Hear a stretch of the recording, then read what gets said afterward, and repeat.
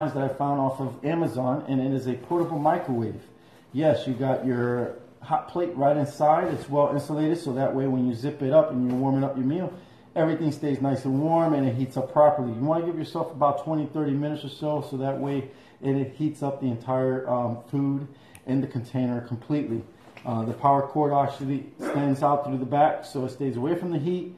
And now if you're not in a facility where you can plug this into a port or a wall, go ahead and get yourself one of these car inverters, and that way you can always heat your food up while you're in your car on the go. I like to live that lifestyle where I'm meal prepping and my food always comes with me, so I get tired of eating cold food. This was definitely a great find. It's working well for me, and I know it will work well for you. All right, guys, so check it out. Amazon. It goes around 30, 35 bucks. All right?